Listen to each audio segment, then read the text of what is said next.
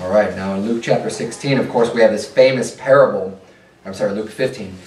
We have the famous parable, it's called the Prodigal Son.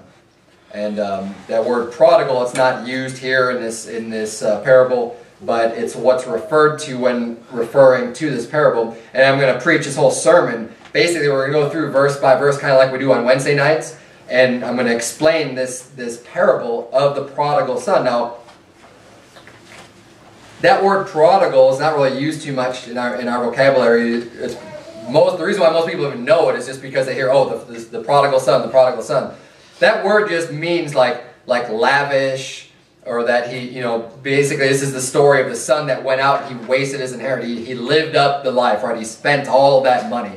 And that's what prodigal means, is he's the son that just went out and had this lavish lifestyle, and just spent all this money and spent himself broke with his inheritance. But we're going to go through this. Now, the key to understanding this parable starts off in verse number 11 when he's just starting to get into the parable. It says, and he said, a certain man had 2 sons. See, a lot of people will try to use this parable for a work salvation and things like that. And it's always interesting to see. People who teach false doctrine, the vast majority of the time, the whole foundation of what they believe is coming from a parable. We believe a lot of things in the Bible, but our core doctrines and the foundation of our belief is not coming from parables. It's coming from concrete, clear statements that are made in the Bible that are just unequivocal. You cannot argue against them. They're just flat out statements and teachings in the Bible. Now, in God's Word. But the parables are often used. They should help support your doctrine, and you can use the concrete evidence then to help interpret the parables, the things that you know for certain from God's Word, from the mouth of the apostles, from the mouth of Jesus Christ, these things that were laid out, not just a parable or story. Now, you get a lot of meaning, a lot of it's a good way of teaching, using parables to help us understand things. But the thing is with parables,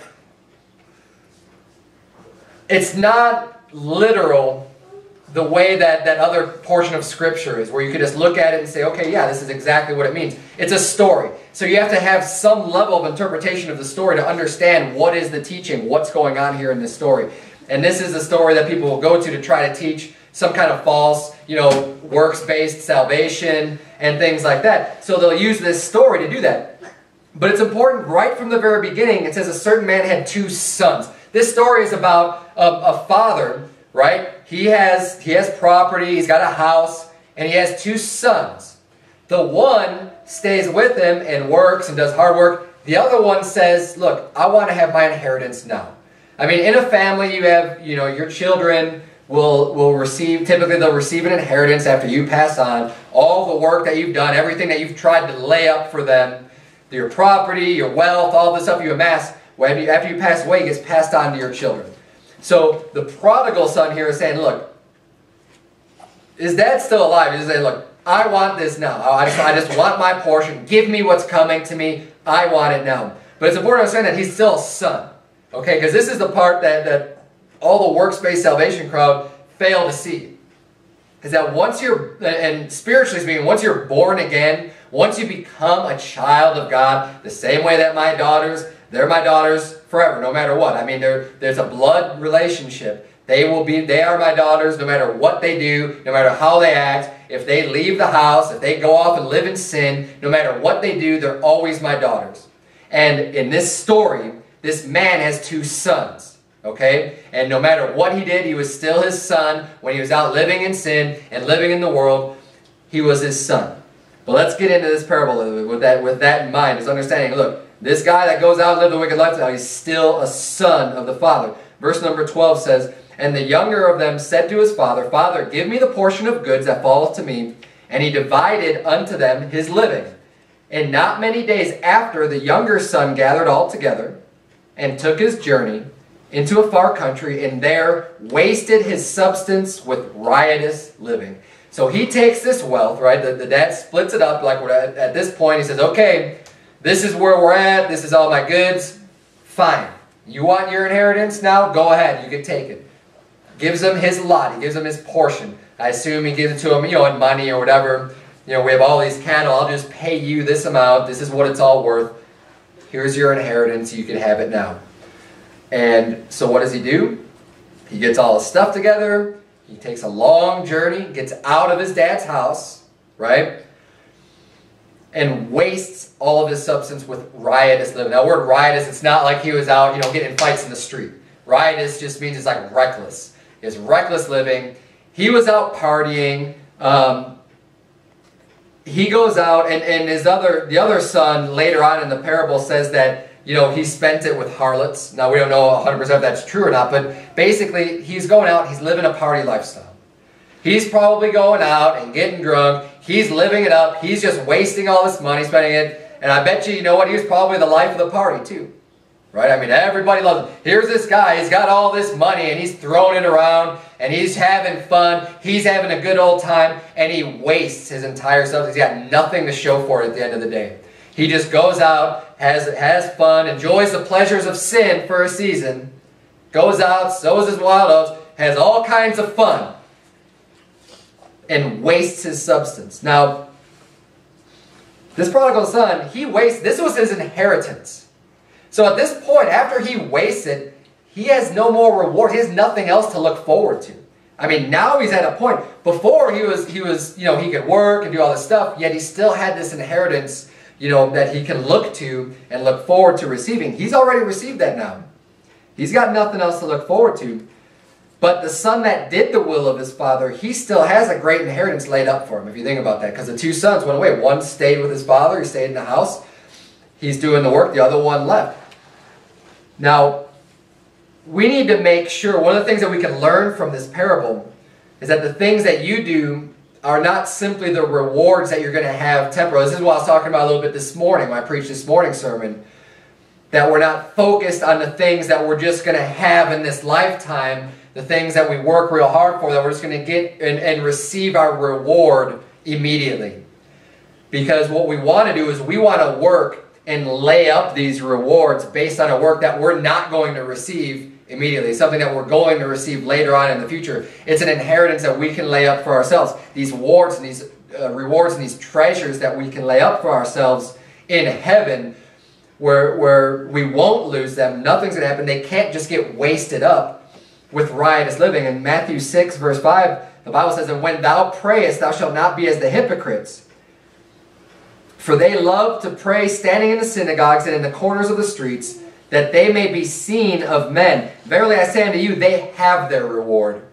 But thou, when thou prayest, enter into thy closet, and when thou hast shut thy door, pray to thy Father which is in secret, and thy Father which is in secret shall reward thee openly." This is just one section of a long section of Scripture in Matthew 6, where he's basically explaining, look, these guys that go out and they make this long oration and they're in public and they're making these grand speeches and these prayers to look unto men like they're holy, well, in so doing, they're already receiving their reward. They're already just getting the benefit from that by getting people to look at them and be impressed with how they speak and just be impressed with how godly they look. He says, you know what? They have their reward. That is their reward. They're getting exactly what they want out of it, but they're getting nothing else. It's vain. They're not getting what they ought to get. See, here he's saying, look, but if you pray in your closet, don't do it in front of men. Don't do it to be seen, but do it just because you're praying to me, because it's coming from your heart, and you're not looking for those kinds of rewards. He says, your Father which seeth in secret. He sees you doing this stuff secretly. He sees how you're living your life. He sees you obeying the commandments. He said he's going to reward you openly. Now, that may not be something that's going to come instantly. It's not this instant gratification. And this, unfortunately, is a type of world that we live in today. We live in a world where people want to be gratified immediately.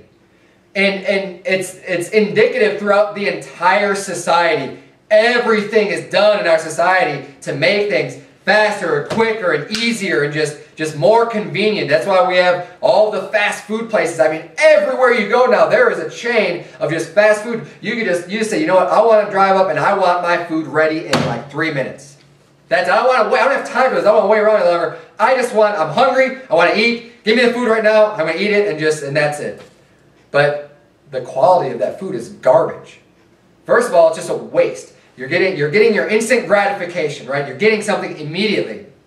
And yeah, it may be cheap or whatever, but you're just satisfying yourself just just immediately, if you were to take the time and, and have actual real food prepared for you, you're not going to get that in 3 minutes. It's going to take a lot longer than that. It's something that you're going to have to wait for. The better the reward that you want, the longer you're going to have to wait for it, the more work and time is going to have to be invested in it.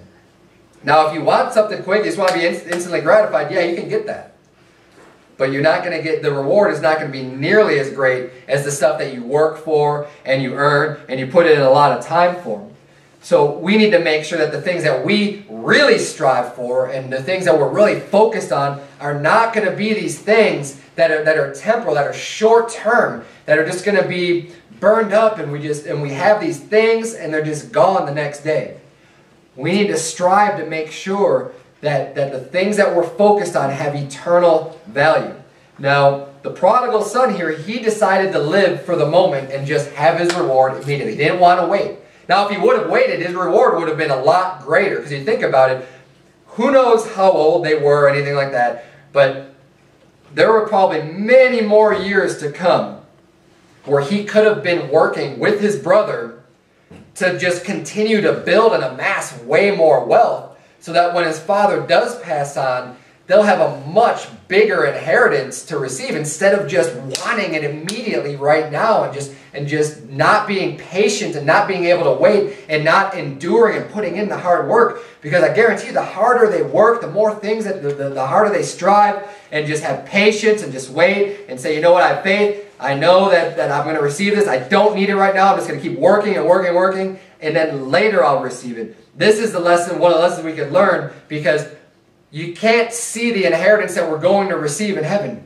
You have to, by faith, understand that they're there.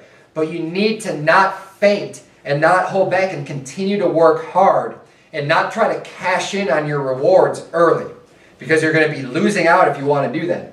Now, like I said, the prodigal son, he decided he wanted to live for the moment and just get his reward now, and he ended up just wasting it, and his entire reward is just gone. His entire inheritance just vanished away. In Matthew 16, turn if you would to 1 Corinthians chapter 3. Keep a finger in Luke 15, because we're coming back to that. We're going through this entire parable. Turn to 1 Corinthians chapter number 3, and I'll read for you from Matthew chapter 16. The Bible says, for what man, in verse 26, for what is a man profited, if he shall gain the whole world and lose his own soul? Or what shall a man give in exchange for his soul? For the Son of Man shall come in the glory of his Father with his angels, and then he shall reward every man according to his works. You see, we're going to receive a reward based on our works when Jesus Christ comes back.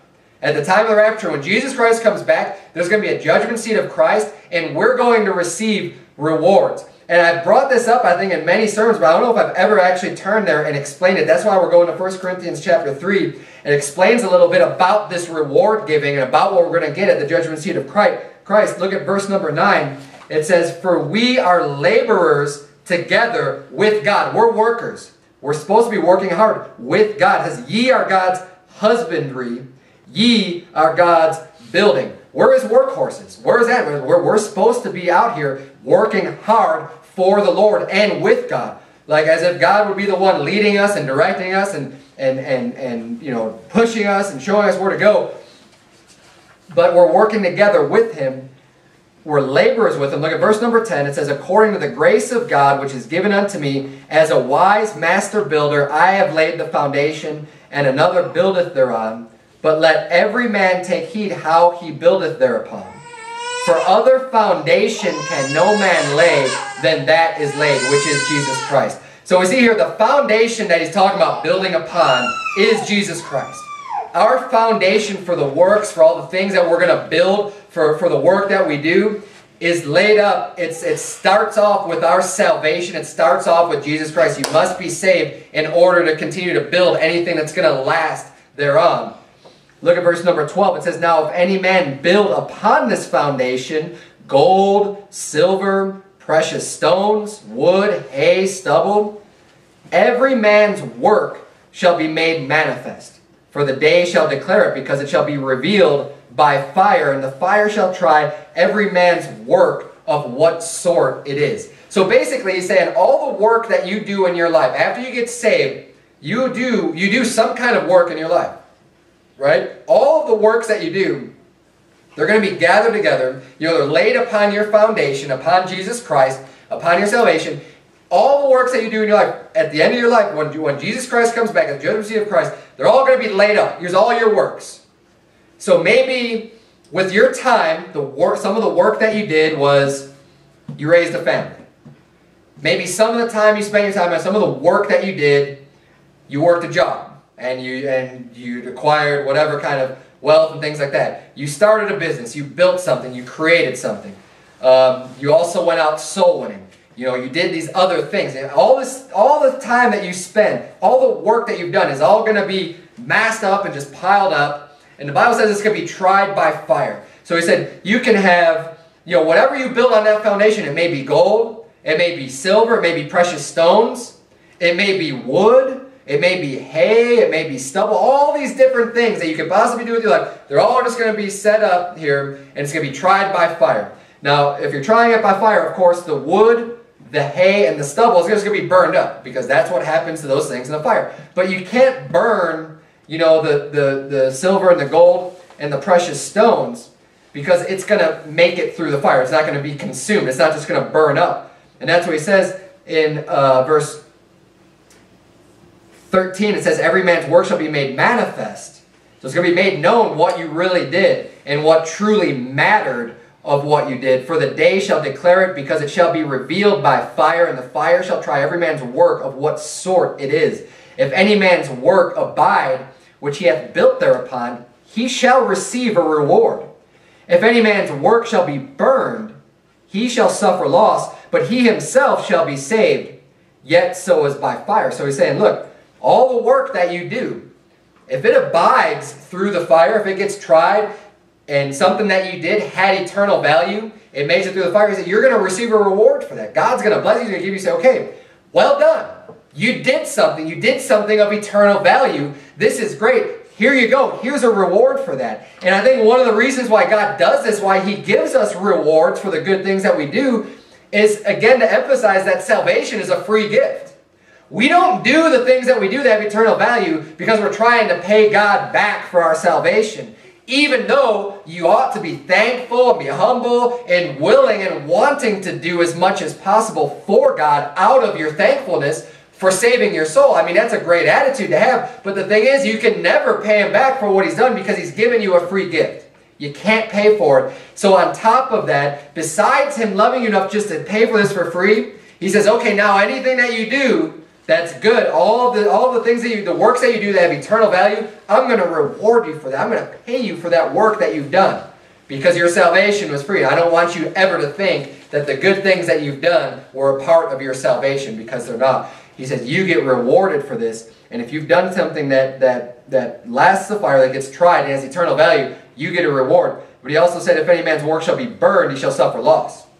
So all those things that you did, at the end of your life, when you look back, or what, not just in your life, when this happens, when this day happens at the judgment seat of Christ, think about this. It's important to remember this, because this is really going to happen.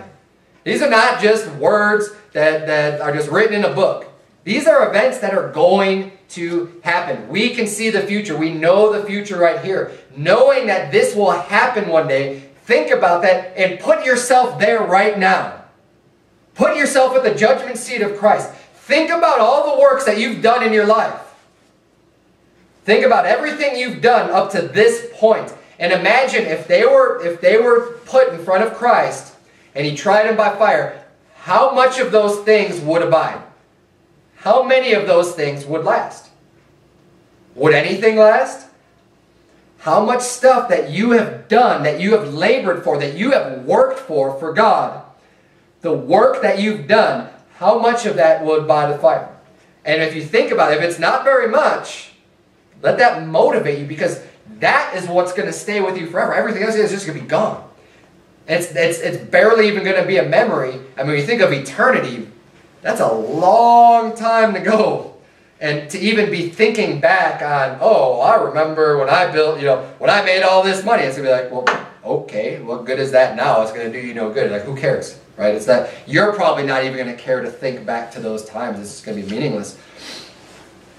the treasures that God will give us, and I guarantee you, it could be way better than any treasure you could possibly amass to yourself in this lifetime. I don't know what they're going to be exactly, but I can't wait to see what they will be, because I know that God is a giver of good gifts, and that He is able, sit down in your chair, that He is able to give us good gifts, and that we ought to think about that, and think about this time that's going to come, because it's going to happen. And whatever you've done to this point, hey, if you've done a lot of stuff that you think is going to abide the fire, great, let's keep adding more to that. Don't quit now. Don't quit and say, well, I'm happy with that inheritance, I'm just going to stop now. No, keep building more upon that, because you might not know exactly what is and what's not going to abide. Let's just keep pushing yourself to do that. Now, the prodigal son, he lived a riotous life. He really lived it up, as I mentioned earlier. You know, he partied. I'm sure he just acted like a fool. And, you know, as I said, his brother said later in the parable, he devoured his substance with harlots. Now, look what happens, though, in verse 14. Look what happens after he runs out of money, and his party life has to come to a stop. When he spends, he wastes all of his inheritance. Verse number 14 of Luke 15. And when he had spent all, there arose a mighty famine in that land, and he began to be in want. So after he spends everything, now hard times come. Now there's a famine. Now it's hard to get food. And now he's in want. Verse 15, and he and he went and joined himself to a citizen of that country. So he meets up. There's another guy that's a citizen of that country, and he joins himself unto this guy that's a citizen of the country. Basically, he gets hired to do some work. It says, and he sent him into his fields to feed swine. So now he's got a new job of feeding the swine. And he would fain have filled his belly with the husks that the swine did eat, and no man gave unto him. And see, this is where a life of sin is going to lead you. He ends up feeding the swine. Now, when I think about that job of feeding swine, I can't imagine it's a very clean job. I can't imagine it's a job that you would just strive for, and it's like, this is what I want to do with my life. I want to be feeding the pigs, right? I bet you get pretty dirty doing that job. And I think this is a really good illustration when you live that riotous life. When you go out and you do the partying. Now, you may think you're real clean. You're dressing up. You're going out to the club. You're doing all this fun. You're having a great time. In God's eyes, you're filthy. You're dirty. You're living a wicked lifestyle. You're living this riotous life. And in His eyes, He looks at you just like you're out rolling around with the pigs in the pig pen. And this is the view that God has when you live that sinful life. And when you go out and live this partying, riotous living, you're filthy. Now, I also bet that he had a lot of friends when he was out spending his inheritance, right? He was, I said, he's probably the life of the party. He's probably out at the bar, buying people drinks. Hey, this one's on me. You know, he's Mr. Moneybags. He's got all this money. He's going to go out and have a good time and just have a lot of fun. But look at what happens in verse 16 after this famine comes. Now he's broke, right? He probably had all these friends. He's out living it up. He's out having a good time. And sure, people would love to hang around with him while the money's flowing, while they can hang around and get something for free. You know, people who would probably just become his friends because he has money, because he's just out there, you know, wasting it and just having a good time. But as soon as that train ends, as soon as that party stops, he runs out of cash. What happens to those people? Well, look and see what happens to those people. Look at verse 16. And he would fain have filled his belly with the husk of the swine. So he's so poor. He's out feeding the swine. He wishes he could eat the food that he's feeding to the pigs. He's feeding this slop, these husks to the swine. That's just the pig's food. And he's wishing that he could eat that food that the pigs are eating. This is the point where it's at, and it says that no man gave unto him. Nobody helped him out. Nobody was there giving him a helping hand. You'd think that he would have acquired some kind of friends, but these are the type of friends that you get when you go out and live that riotous life. They're not true friends. They're not people that are going to be with you through thick and thin. They're just there when it's convenient for them, when they can get something from you, when you're living it up and the money's flowing and you're having this great time. Hey, when hard times come, where are they? The Bible says that no man gave unto him. He was allowed to get down to this point to where he's feeding the pigs. But look at verse 17. It says, and when he came to himself, he said, how many hired servants of my father's have bread enough and to spare, and I perish with hunger. So it takes him this point. He has to come to himself. He has to just wake up and realize, what in the world am I doing? You know, it sounded like a great idea early on when he got his inheritance. I bet he had a lot of fun for a little while. He lived it up. He had to be brought low. He had to be humble. See, he had a bad attitude. He had this attitude of expecting something that was coming to him. You know, you should never have that type of an attitude of just expectation that someone owes you something or that you deserve this, like he did with his father. Well, give me my portion of the inheritance. That's not very thankful anyways. Who's to say you even deserve an inheritance or you should get an inheritance, right? Who says you should get anything? But he was more demanding, he had a poor attitude. And he finally finally realizes, you know, he was brought extremely low. And a lot of times this is what we have to get to in our points too, in our life. A point we have to get to in our life where, you know, you've sinned, you've done wrong, you've kind of strayed from God. Sometimes he may have to bring you low. Sometimes he have to bring you to the pig pen and make you go through hunger, make you suffer things before you can come to yourself and just realize, like he did, how many hired servants of my father's have bread enough and to spare? He's like, my dad employs so many people. They're fed well and they've got enough even to spare. So if he wanted to get something from them, hey, they even have enough to help him out. And I perish with hunger. It's like I'm dying here of hunger. Yet at my father's house, there's a lot of people that are doing well. So he said, I know what I'm going to do. I'm going to go back there. And that's what he needed to do. It says, you know, the people in God's house, I'll think about this too. Because this is a contrast between where he is. He's off in the world. He went far away. Right? The Bible says he went far away from his father's house. Now in this parable, the father represents God. Right? And he has sons. So his children represent believers, represent children of God. That would be just like you or me. In this parable, he goes away from the father's house. He gets out of church. He gets away from God. He decides to do things his own way. He wants to have fun. He doesn't want to have anything to do with his father's house. And he goes and he wastes his inheritance and he just goes and parties it up. And he has to be brought really low. As a result of all of his sin, he gets brought really low, has to be humbled before he realizes, hey, things were actually pretty good in my father's house. You know, people were taken care of in my father's house. When you're doing the work, when you're obeying the will of God, when you're obeying the will of the Father, hey, he took care of his own. He took care of his servants. He took care of the people in his house. They had enough and to spare. They had enough not just for themselves, they even had enough to help other people out, to give to others. They had enough to spare. They were doing well.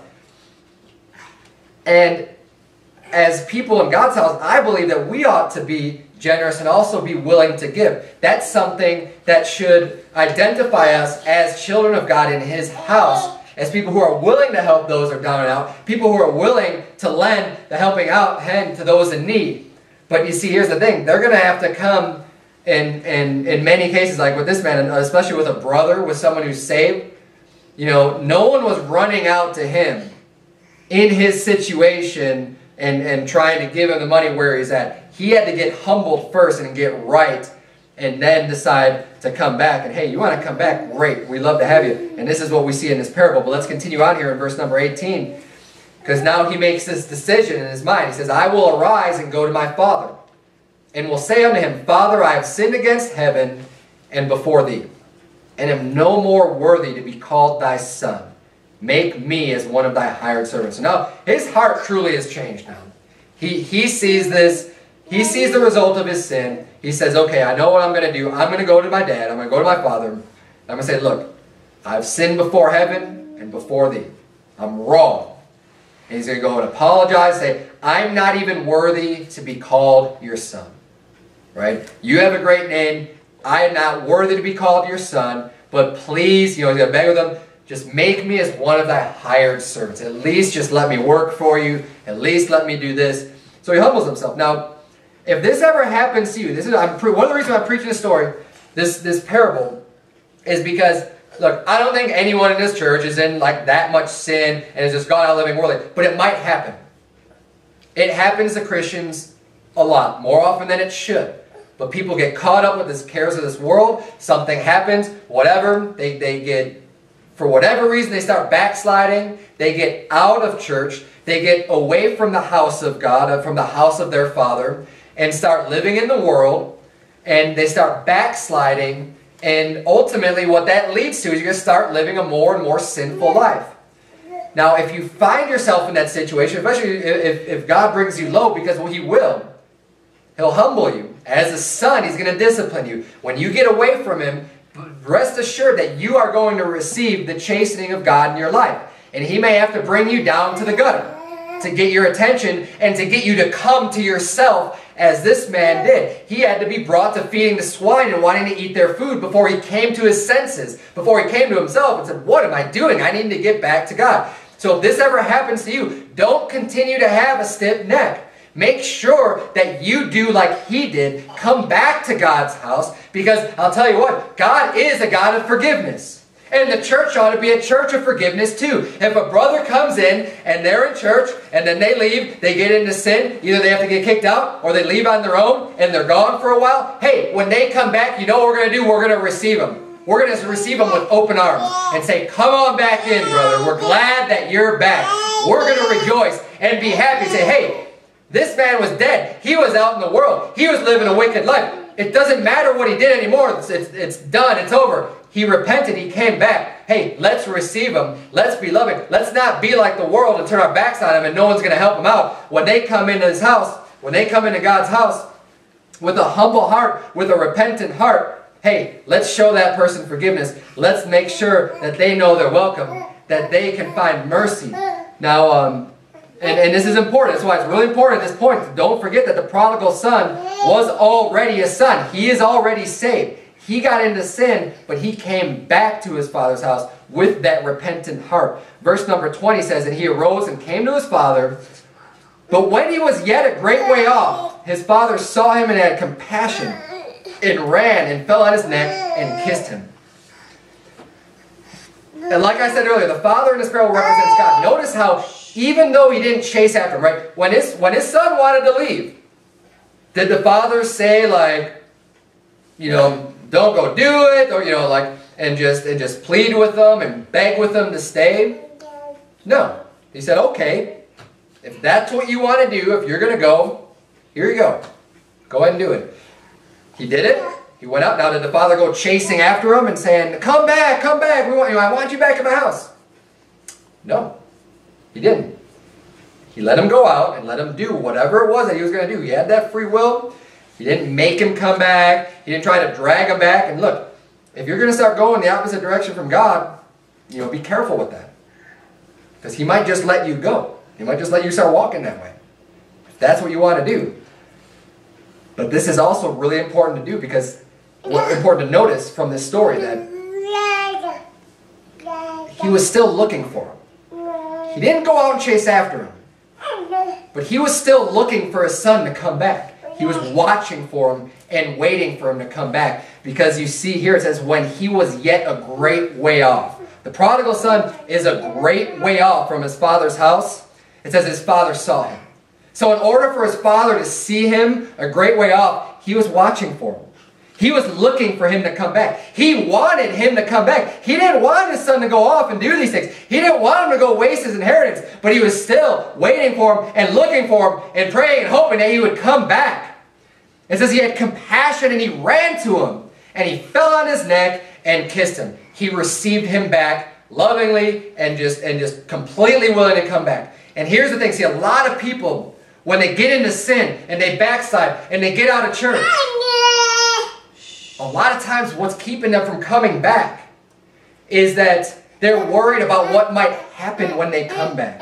Like they're going to face some kind of consequences. But look at what happened here. Look, you're already paying your consequences. It doesn't say that nothing's going to happen, but God is a loving Father, and He wants you to come back to Him more than anything else. Don't feel a proud attitude or something where you know, even though you might not feel worthy, He didn't feel worthy to be called a son anymore. And you probably won't either. If you get into that kind of sin, you might be like, man, I'm not even worthy to be in your sight or to be in your presence or to be seen by you. But I'm still going to come back and tell you that and tell you I'm sorry and just please forgive me and let me work for you still. Please use me to do some kind of work. And you know what? God can still use you. Even if you've backslidden, even if you've gotten out of church, even if you've gotten away from Him and done all kinds of wickedness and done all kinds of sin and gotten into some really bad sins, look, if you have a humble heart and you come back to God, He can still use you and He wants you to. He's looking for you to come back. Get back into church. Go back into God's house. He will receive you and He will run to you and meet you halfway. Look what it says in James chapter number 4. If you would please turn it. Keep a finger in Luke 15. We're coming right back here. James chapter number 4, verse 8.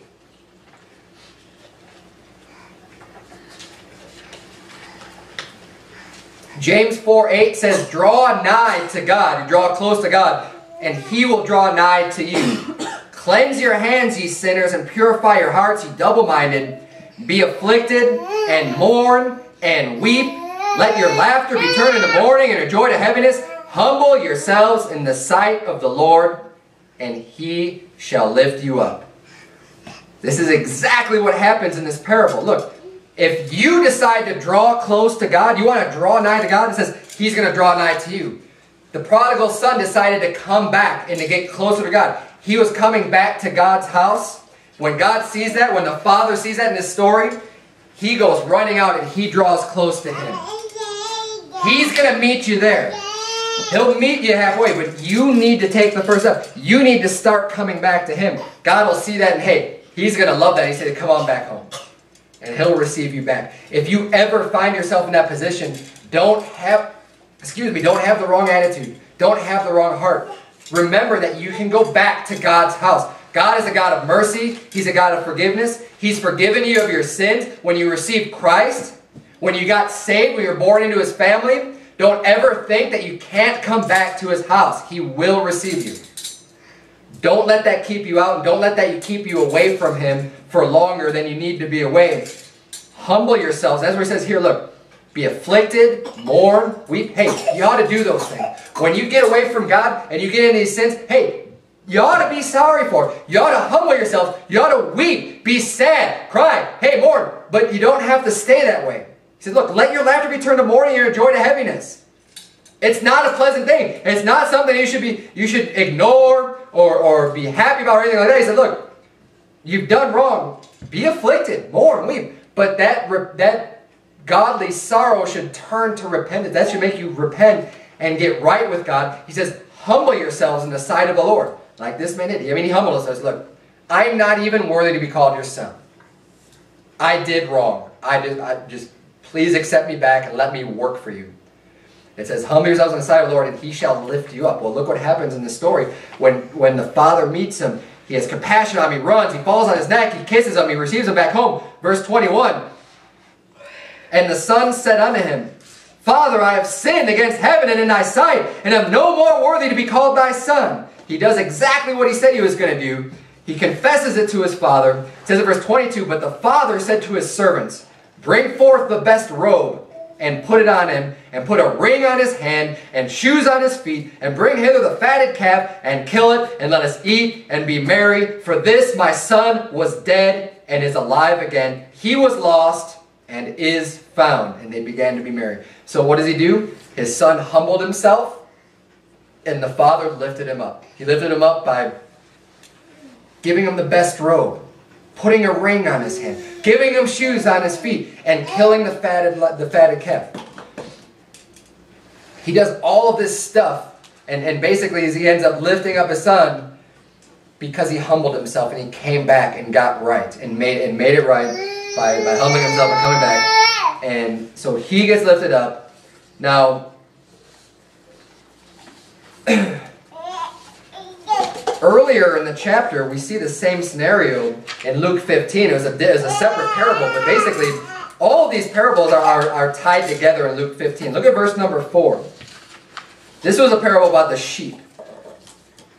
It says, what man of you having 100 sheep, if he lose one of them, doth not leave the 99 in the wilderness, and go after that which is lost until he find it? And when he hath found it, he layeth it on his shoulders, rejoicing. And when he cometh home, he calleth together his friends and neighbors, saying unto them, rejoice with me, for I have found my sheep which was lost. I say unto you that likewise joy shall be in heaven over one sinner that repenteth, more than over 99 just persons which need no repentance. Hey, God is happy when you decide to get right with Him. You've got sin in your life. You've got something that you're doing. You know it's wrong. Hey, when you humble yourselves, you get right with God. God loves that. Hey, that's a joyous event when He sees, hey, here's a person that's had this sin in their life, and now you've turned from that sin, you've repented of it, and now you're getting right with God. Hey, that makes God really happy. When this happened with the prodigal son, hey, it was a joyous event. It's a reason to celebrate. Say, hey, my son was going the wrong way. He was doing all this stuff, but now he's back. He's doing what's right. He's on the right path. Hey, we're going to celebrate. That is a joyous occasion. And here with the sheep, he's saying the same exact thing. Look at verse number 25. Now we're going to see what the brother thinks of his other brother, of the prodigal son, when he came back. It says in verse 25, now his elder son was in the field, and as he came and drew nigh to the house, he heard music and dancing. So he's out working when all this happened. He was out in the field, and he's doing the work that his father had for him to do. Now he starts coming close, and he hears music, he hears dancing, and he's just like, what's going on? Verse 26 says, and he called one of the servants and asked what these things meant. And he said unto him, thy brother is come, and thy father hath killed the fatted calf, because he hath received him safe and sound. And he was angry and would not go in. Therefore came his father out and entreated him. So, again, we see the other son. He's the one that did the work. He's the one that's been obeying his father this whole time. His other brother left him, right? The other son, he left. He cut out. He skipped out on the work. So you take it, see this from his perspective now, right? The other son. He's thinking, look, I've done all this work. I've been here. I've been doing that which is right. Now I have to do even more work because my brother left. He took his part of the inheritance, which cuts into what we could have been doing anyways. He takes that. He leaves. He's gone. You know, he causes all this trouble, but I've been doing that which is right. Now he comes back and you're going to throw a party for him? So this is his perspective. This is what he sees, right? But the father comes out and he entreats for him. The father loves him, and he's going to treat for him and explain why the party was justified, why you shouldn't be angry about it. Verse number 29 says, and he answering said to his father, lo, these many years do I serve thee, neither transgressed I at any time thy commandment. And yet thou never gavest me a kid, that I might make merry with my friends. But as soon as this thy son was come, which hath devoured thy living with harlots, thou hast killed for him the fatted calf. And he said unto him, son, thou art ever with me, and all that I have is thine. It was meet that we should make merry and be glad, for this thy brother was dead and is alive again, and was lost and is found. See, it is definitely a time for rejoicing because the sinner turned from his sin. It's a happy time. I mean, he explained it as, look, he was dead. He was doing nothing for God. He had faith without works, right? His faith was dead. He was out there dead. He was doing nothing and accomplishing nothing. But now he's alive again. Now he's coming back. Now he wants to be a servant. Now he wants to do more things for God again. Now he's going to be productive. Now there's a lot more value to his life than before. He said, hey, that's a happy occasion. That's a happy event. Look. And then he explains to him, he says, look, all that I have is thine. You get everything. He wasted his inheritance. That's gone. Okay? We're going to throw him this party because it's happy. We're glad that he's back. We're glad he came back home. We're glad he got right, and now he's here. We're going to forgive him for the things that he's done in the past. And we're going to celebrate and be happy that he's back. But guess what's going to happen tomorrow? Okay, the party's over. Fatted calf has been eaten. The music and dancing is going to be done. It's going to be back to work. He had his little party, right? His celebration for coming back, and it was a joyous occasion. But you have all of my living now. You've worked. You've done what I wanted you to do. We're going to continue to work, and you're going to get it all. you're going to get all these rewards because you were faithful, because you stayed true. He's not going to get it. He wasted his inheritance that he had. Now, his father can still use him. He can still do some works, but he's not going to receive that inheritance. He's not going to get all those rewards. So think about that, because we have an inheritance to lay up for ourselves. We have rewards that God will pay us with for our good works, as we mentioned earlier. We're going to get those rewards.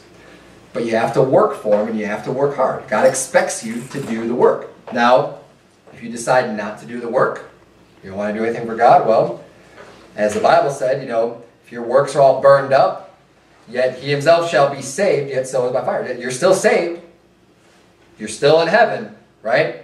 Which is great. Amen for that. Amen for all of your sins being forgiven. But if you don't do the work for God, you're going to have no rewards. And you're going to see all these other people getting rewards. And all your stuff, you're going to look at that. And I think it's going to be pretty discouraging if you can say, look, especially if you live a long life and you look back and be like, I had, 70 years, 80 years, 80 years. And everything I did just got burned up. It's gone. Nothing. That's going to be kind of sad. You're going to look at yourself and you'll probably be a little bit ashamed of yourself for saying, why did I waste my time? There will be that time when you look back and you're like, that stuff's gone. It may be hard to think about that now because you're collecting it, you're getting it, you have it in this moment. This moment is going to be gone like that. It's going to be over and done with. Our time is so precious. It flies by, and the older you get, the more you realize how fast time just flies, and you don't have the time to do all the things that you want to do. Make sure you prioritize your time to what God is going to want you to do with your time. That will lead you to have eternal inheritance. Rewards that can't perish. Rewards that are never going to go away, that you'll have with you forever. They're going to last forever. And it's going to be based on the work that you do now. The work that we have set out for us now. And it's not going to be built along work that you do in one day. Okay? You can't just say like, well, I spent an entire Saturday doing work for God, and I think that's great. Now I'm going to have that reward for the rest of my life and just not do anything ever again. That's going to be nothing. You're going to get these rewards consistently, going out all the time and continuing to do the work as his son did here, that was receiving the inheritance that ended up being the sole inheritor to all of his goods. He was out in the field every day. He's out there working away, slowly, little by little, having faith, seeing the big picture, stepping back and seeing everything that, from a perspective that's just step back a little bit. Understand that the more work you put in, the more labor you get in, the better your rewards are going to be. And stay focused on the things that God considers important, things that are going to get us that eternal reward, eternal value. So this story of the prodigal son is a great story. It's something that can encourage you. It's something that's very important. Don't forget this parable. Again, because people come and go through church. I've seen it in the years that I've been going to church. People come and go. And I pray to God that nobody would ever go out of this church and that we would stay faithful until the day that the Lord takes us home. And that's my prayer and wish for everyone that comes to church. But the fact remains is that that's not going to happen in any church. It happens over and over again. People come and people go. And if you are ever that person that ends up, for whatever reason, backsliding, getting away from God's house, getting away from Him, remember this parable and remember it's never too late to come back to God. God will receive you. You just need to be able to humble yourself and humble your heart and come to your senses and say, what am I doing? I'm going to go back there. And I'll let you know, at this church, if something happens and you're gone, hey, I'm not going to be browbeating you and bringing up your past and bringing things up to you. If you come back with a humble heart and you've fixed whatever that area was in your life that was keeping you out of church and that was keeping you away from God, hey, you're going to be welcome back here. just remember that. This is God's house, and it's a place where we can forgive our brothers and sisters in Christ, and you're going to be welcome back in this house if you come back with a humble heart and repented, and you've squared things up with God. And that is a promise. And that's very encouraging that we can keep with us. So let's bow our heads and have a word of prayer. Dear Heavenly Father, Lord, I thank you so much for this parable. I thank you so much for your mercy and your kindness, and just for loving us and being such a great Father. Lord, sometimes we need to be chastened and rebuked, and we need to be brought low when we have a rebellious attitude and rebellious heart, and start thinking that we deserve all these things and we deserve all these rewards, and we get bratty and selfish and we want them right now. Lord, help us to have the patience to endure and not to have that type of an attitude. And if we ever do, dear God, I pray that you would please just chasten us as quick as possible, so that we could just be brought low and realize, hey, we need to get back, so we don't end up wasting, huge portions of our lives being away from you and away from your will, dear Lord, but that we can just get right back on track. And we love you, dear God, and we thank you for your mercy and your kindness. And it's in Jesus' name we pray. Amen.